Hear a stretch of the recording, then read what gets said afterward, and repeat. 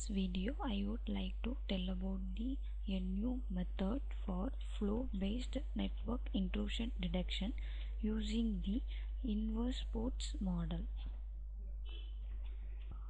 Now we are going to see about the overview of our process, that is the abstract. Intrusion detection is one of the important security problems in today's cyber world. A significant number of techniques have been developed which are based on machine learning approaches. So far, we have to identify the intrusion, we have to design the different machine learning algorithms. A network-based intrusion detection system is usually placed as network points such as a gateway and routers to check for intrusions in the network traffic. We have to identify the intrusion detection attacks in the network by using the some different machine learning classifiers. In our process, we have to use the KDD cup NIDS dataset. It was taken from dataset repository. Then we have to implement some pre-processing techniques for cleaning our input data.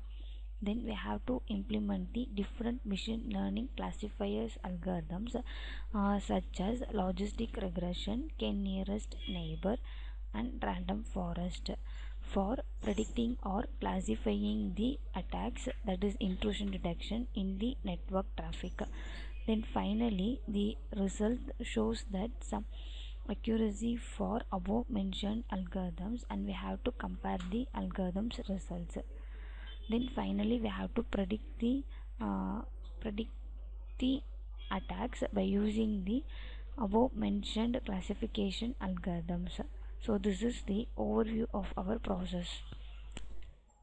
Now we are going to see about the flow of our process. This is the flow diagram for our process. First we have to take your input data set. Our data set name is KDD cup IDS dataset, which is taken from dataset repository. After that we have to import your input dataset. Then we have to implement the pre-processing step. In this step we have to remove the unwanted or unnecessary data, or else we have to clean your input dataset. In this step we have to perform some techniques. The first, we have to handle the missing values. Here we have to check the missing values here we have to check the any missing values is present in your input data set. If any missing values is present in your input data, we have to replace the missing values by zeros or some mean values. After that we have to perform the label encoding. In this step we have to encode the data into some labels, that is we have to convert the string into some binary numeric integer values. After that we have to perform drop unwanted columns. Here we have to drop any unnecessary or unwanted columns because it is not required in your process. Then the next module is we have to split your data, that is data splitting. Here we have to split your input data into test and train. In testing part, test data is used for predicting your model, then train data is used for evaluate your model.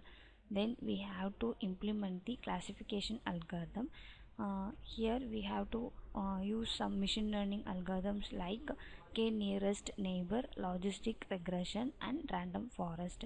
After that we have to predict the objective, that is here we have to predict the intrusion attacks or non-attacks in network traffic. Then we have to find the performance analysis. Here we have to analyze some performance metrics like accuracy, precision, recall, and F1 score. So this is the flow of our process. Now we are going to see about the demo part. So this is our output part. We are running our process in Spider IDE from Anaconda Navigator. First module, this is the data selection. So this is the sample input data from our data set. Then we have to checking missing values. Here the 0 means there is a no missing values in particular attribute. Here all attribute contains the 0. So 0 means number of missing values count. So here there is no missing values. So in our data set we have not no missing data, so just we have to move on the next step. We have to perform label encoding. Here label encoding, before label encoding, so these are the, we have to label encode the label the attributes, label attribute. So here contains the normal. After label encoding, they contains the integer values. Then we have to apply the min-max normalization for optimizing our data set. So before applying your min-max normalization, here after applying the min-max normalization, then we have to splitting your whole input data set into testing and training.